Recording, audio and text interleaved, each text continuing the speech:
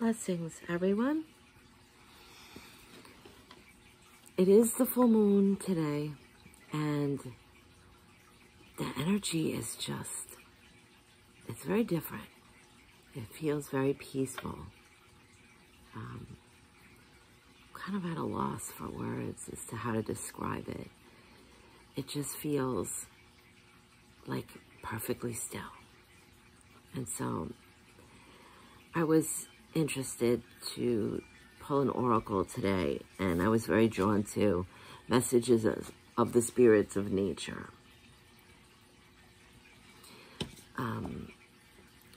It does have a very grounded earth energy to it today, but it's a peace, a new peaceful experience for me anyway. And so I love the energy because it's so new and different, and I wanted to see what would come out. So I would like to thank Source, guides, ancients, all the creatures,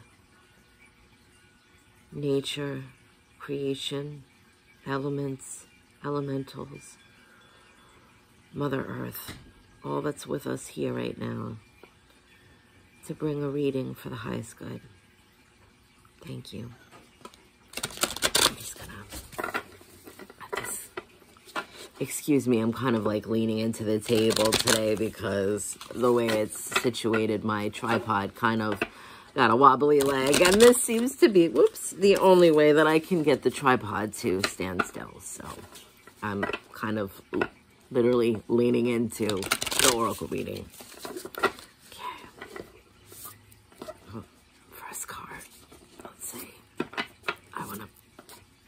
This one came up.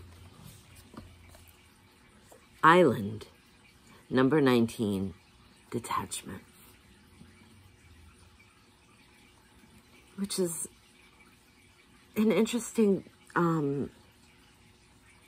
card to come out in energy, because I would say kind of maybe that's a feeling that's going along with the peace today, where it feels not detached in a bad way.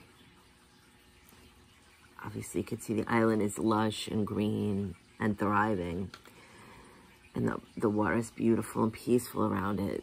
So I feel like it's a detachment in a sense of peaceful, long time coming feeling that what we're detaching from is literally all the dramas and the illusions and the stressors and everything that creates ripples in the peace. And so I'm going to read from the book. This is number 19.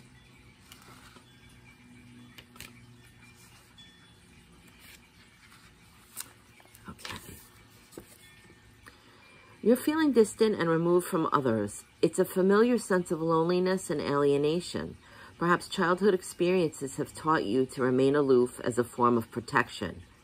By keeping your distance from others, you find some comfort in that there are few demands for you to meet, and you have the freedom to do whatever you want. Now, however, remaining withdrawn from your community has begun to feel like being stranded on a desert island. The self-isolation and sense of disconnection has gone on for a while. Some family and friends have progressively made less of an effort to contact you or stopped contacting you altogether. You've convinced yourself that you don't really need your relationships with people or even spirit. Aside from any benefits of going at it alone, there's a deep hunger for connection. You try to satisfy that craving by filling the time with compulsive activities and obsessive and addictive preoccupations. It's time now to reach out to others, to be honest with yourself, and you need contact with family and friends. Renew those attachments despite any reservations. Recognize your addictions and worldly occupations are not filling the void that can only be satisfied by renewing and reactivating your connection to others with spirit. And so it's an interesting contrast, because I know what the book is saying. And I agree with much of that. I feel like a lot of us have, especially with social media and things, it's easy to make those connections and then pull away, and then make those connections and pull away. So it's a safe space to have a connection when we're on social media, because we have more control over that. And I understand that perception of it. And I also understand in life, it's very easy to throw yourself into things, whether it's your work or a hobby. We need the balance. We need to be social and loving and nurturing with each other, and have that time. But I understand that too much alone time as well.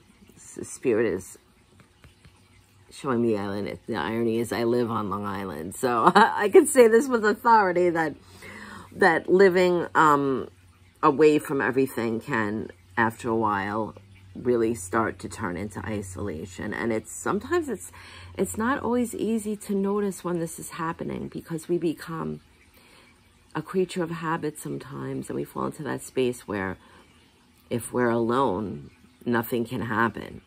If we're alone, we're not having to answer questions, or maybe the people around us are making us feel like we have to dive into a space emotionally. They're expecting things of us that we're not interested in doing.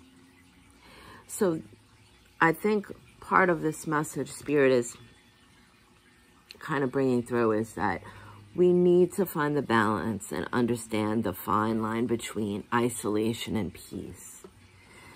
Because peace should always feel like that we can bring that into our day, meaning that we could be surrounded by family and friends, or on social media, or at our work, or in our hobbies, wherever we are, in the middle of the busiest city street we could think of, and there's still that peace. That is something that is innate within us. We don't necessarily have to go off and isolate to be peaceful. And so there is a time when we need to be alone and have that stillness, detached from everything. Just kind of be the observer, even to ourselves. That's a very powerful space to be in when we're not sure which way to go. Sometimes there's a lot of things. We're being pulled this way and that way, and this one needs us, and this one needs our advice, or we get a little anxiety where we feel like everything's happening, and we don't do anything because it's just too overwhelming. And so the detachment can be in a sense of we're observing ourselves. We're observing our emotions. I'm feeling stressed. Do we know exactly? Is it any one thing? Is it because we're spreading too thin and thinking of everything at once? Could it be overwhelming and we need to sit and observe a situation? Maybe we're in the middle of a family situation. It's kind of a chaos thing, you know. It could be time to sell the house, and all of a sudden now everybody's got an input, and we kind of want to just, you know, we didn't ask for advice. And so how do we detach from that, from the emotional aspect of things, and then just kind of observe it and notice how we're feeling about it, so we can find that stillness and that peace. We have to be like the island. We're surrounded by the water. That's whatever it is in our daily life that's going on. There's this stillness there. And then we have the clouds and the blue sky above us. And we're here, solitary, thriving. But we're surrounded by, the sky isn't still. The sky is moving. The sky is always, the atmosphere is moving, and the clouds are in motion. And even though we can't see the water, it is. It's got, the tides are moving, and there's different moments when things underneath are moving with the currents. And so, yes, these things are going around us. You know, sometimes the clouds, they're going to bring rain. And sometimes there's going to be winds that kick up the waves in the sea. But that's why we have to observe. We have to detach. Non-judgmental. And sometimes when we're in these situations, or whether it's making a career choice or health decisions, something, a family member needs our advice, we have to remember that the island is staying where it is. It's in that center. It's in its peace. Everything else is going on around it. And we can either become part of that and take on the chaos, which is the emotions of everything, or we can detach from the emotions and just allow people or situations to show us what it is. We have to trust that in our peace, we're directly experiencing what we need to from the moment or the situation. And I feel like that's a very strong thing that's coming through with this, because when we get caught up in everything, you know, maybe somebody wants us to be angry with them, you know, they've just come back from the store and they feel like they've been robbed, you know, there was a sale and I didn't get the price, it was the last day, and they're just going on the rant or whatever it is, and you're just kind of listening and in your own peaceful space, and now this. We have to detach from that. Detach from the response of it. We don't always have to respond. We don't always have to have an answer. We can listen in our peaceful space, being the island, and just say, this person is angry, they're having a bad day, they're in their emotional space. How do we support that? And that's being detached from the emotional response and just listening to be there sometimes is enough. And a lot of times people they don't feel like they've made their point unless they're seeing some kind of an emotional reaction. So that's another time. Sometimes we detach and we move away from everybody, and we're on that lonely island because we don't want to have to respond all the time and be emotional. And so maybe part of this is asking us to communicate that with people. I see that you came back from the store, you're really angry. And I understand your anger.